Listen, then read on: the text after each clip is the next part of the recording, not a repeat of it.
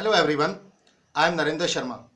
Today I will discuss about the Deming's philosophy, a set of 14 principles about continuous process improvement in the organization, such as create constancy of purpose for continual improvement, adopt the new philosophy, eliminate the need of mass inspection, stop awarding business based on price alone, improve the system constantly and forever, institute modern method of training, institute the leadership, drive out fear, break down barriers between departments, no exhortation or preaching for the workforce, no numerical quotas, remove barriers that rob the pride of workmanship, encourage education and self-improvement, and action is required to accomplish the transformation.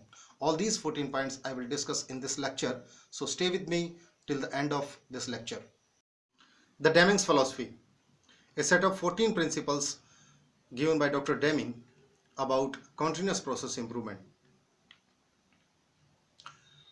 Before moving in this lecture, take a brief introduction of Dr. Deming. The full name of Dr. Deming was Dr. W. Edwards Deming. He was an unknown government statistician in US. In 1950, Japan was trying to recover from the devastation of Second World War. The late W. Edwards Deming, at that time a virtually unknown government statistician in the United States.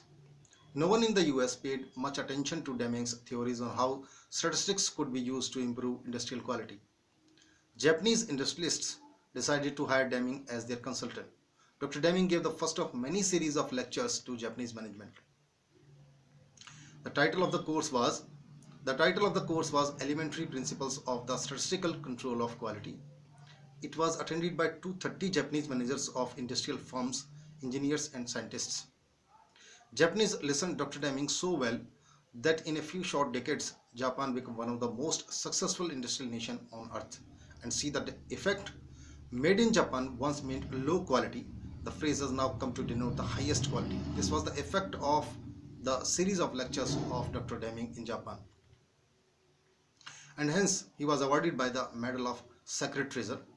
In 1960, Emperor Hirohito awarded Dr. Deming the Medal of the Sacred Treasure.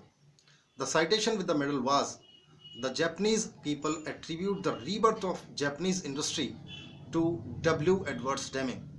This was the honor given by the Japanese people to Dr. Deming. The Deming Award was instituted in Japan to recognize the outstanding developments and innovations in the field of quality improvement.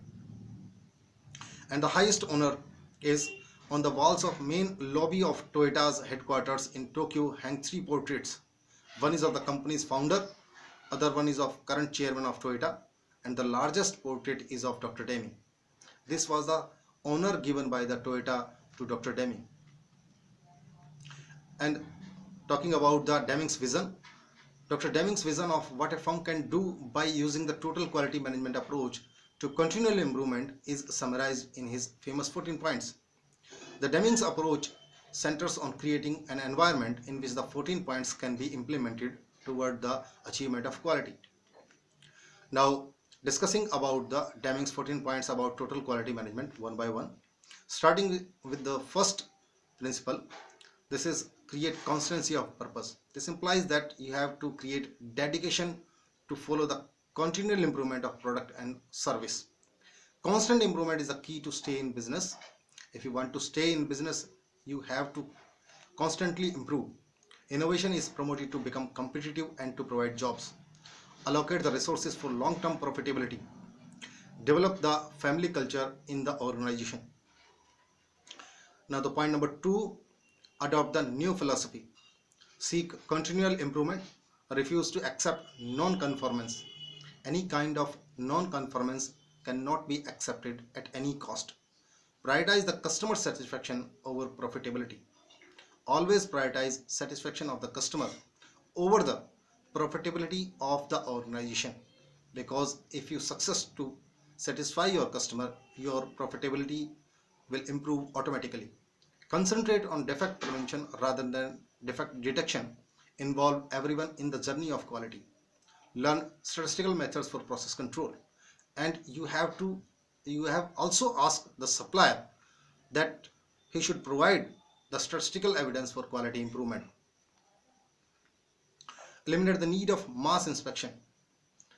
Mass inspection is costly and unreliable. This is the point number 3. Therefore, replace the mass inspection with sample inspection. Quality is built in product and service as statistical evidence. That means the quality should be reflected in your product or service as a statistical evidence. Use statistical techniques for process improvement. Improve the process continuously and make the product right in first time. Prevention of defect is better than inspection of all parts. Prevent the defect right at its source. And the point number 4, stop awarding business based on price alone. Business should not be awarded on the basis of low bid. Price has no meaning without quality. Have a single supplier for each item. Develop a long-term relationship of loyalty and trust with supplier. Minimize the total cost by minimizing variation. Purchasing agents must be trained in statistical process control. If the purchasing agent trained in statistical process control, they can make a better decision for the organization when they are making any kind of purchase from the vendor or the supplier. Improve constantly and forever the system. This is the point number 5. Institute continuous process improvement for every process. Search problems continually to improve quality and productivity in the organization. Promote innovation in every field of the organization. Encourage people to share innovative ideas for improvement at workplace. Reduce the expected variation continually using statistical process control. Now come to the point number 6. Institute modern method of training. This point includes allocate resources to train employees to perform their jobs in the best manner possible. Training helps to make better use of employee. Train the people to adopt change in the organization. Train the employees to use statistical methods for continuous process improvement. Train the employees to use the best utilization of resources. And the last one is train the employees to reduce waste in process. Point number 7. Adopt and institute leadership. Supervisors are not to punish the people but to lead. Therefore, leadership is a very critical factor at supervisor level.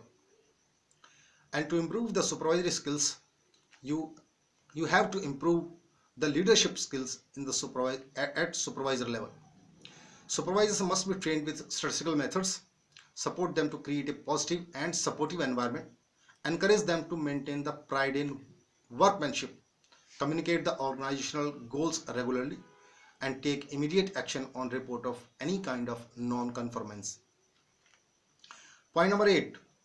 Drive out fear throughout the organization. Any kind of fear in employees hamper to deliver their best. And when the people are feared, the people stop asking questions. People fear to ask questions and continue to do wrong thing. Fear causes ignorance of organizational goals and poor supervision. Fear caused by job insecurity, physical harm, and performance appraisals. To drive out fear, provide adequate training and resources to do the job. Create the environment of mutual trust. Treat the employees with dignity. Encourage open and effective communication and teamwork. And welcome new ideas for improvement at workplace. Now, point number 9. Break down barriers between departments. Departments are generally competing with each other. They have goal conflicts and avoid to shoulder the responsibility. To break down barriers among the departments, create cross-functional teams from different departments. Promote team culture to tackle the problem at workplace. Implement the trainings in teams and change the attitude from I to we. Include everyone in the journey of quality. Now the point number 10. Eliminate exhortations for the workforce. In absence of resources, exhortations or preaching produce irritation or frustration in employees. Exhortations do nothing but express management's desires. The causes of low quality and low productivity belong to the system, not to the people.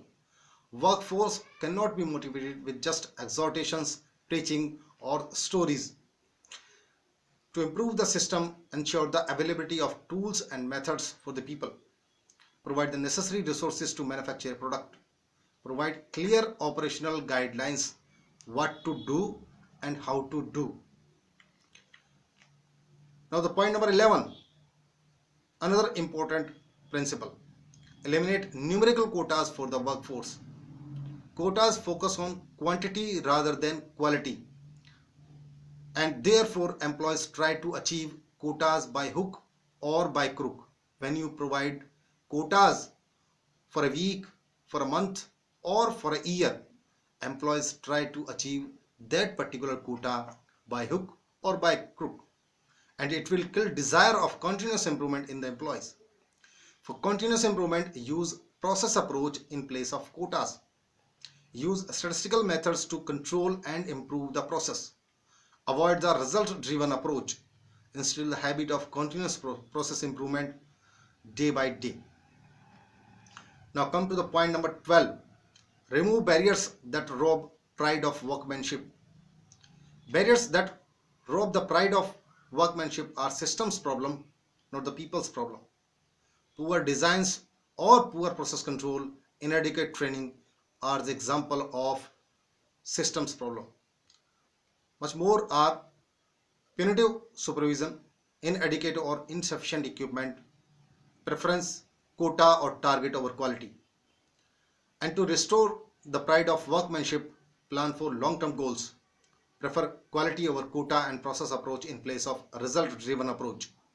Provide operational job descriptions, proper tools and materials to the employees, and maintain the stress-free environment and dignity of work. Point number 13, encourage education and self-improvement. Always encourage employee education apart from regular work. Train and educate the employees on self-improvement. Provide training on statistical methods. Provide training on continuous improvement. Provide training on problem solving. Regular education program on organizational goals.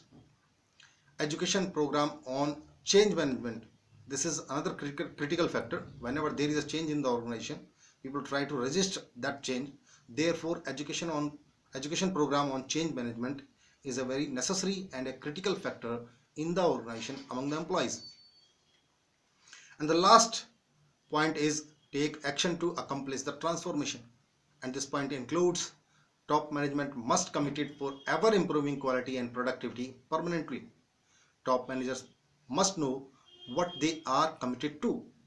Ensure the implementation of all above 13 principles. Support is not enough.